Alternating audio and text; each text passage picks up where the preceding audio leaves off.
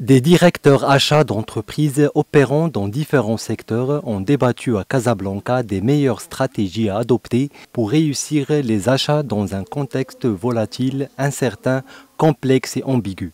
Réunis dans le cadre d'une conférence organisée par l'Association marocaine de la communauté achat, en marge du Salon international du transport et de la logistique pour l'Afrique et la Méditerranée, Logismed, ces professionnels achats ont rappelé les nombreux défis relatifs à la crise sanitaire et la rupture des chaînes d'approvisionnement auxquelles fait face la fonction achat.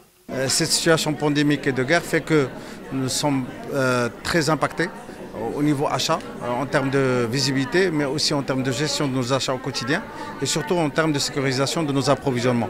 Et donc tout ça fait qu'aujourd'hui, nous avons recours à des stratégies particulières pour pouvoir sécuriser nos achats et approvisionnements.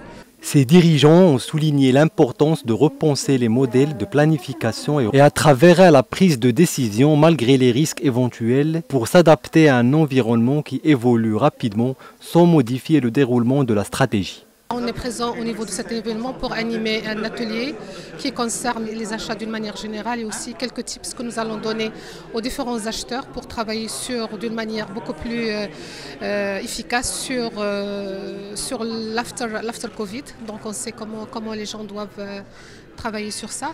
Et nous aurons également un autre événement, la remise des trophées dans le cadre de Procurement Award. Donc là, ça aussi, c'est une première au niveau du Maroc. L'objectif aujourd'hui, c'est aussi de partager avec les participants quelques best practices que nous avons mis en place pour nous prémunir contre ces perturbations et pour assurer quand même un approvisionnement normal, sans aucune rupture, pour assurer le fonctionnement de notre activité.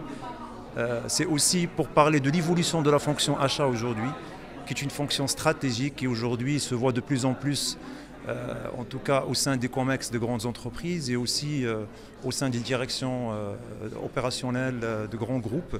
L'AMCA a pour mission de fédérer les directeurs achats des entreprises marocaines autour de valeurs communes et contribuer à la montée en maturité de la fonction achat marocaine grâce à des groupes de travail. Il s'agit également d'accompagner la transformation de la fonction achat marocaine et partager et promouvoir les bonnes pratiques.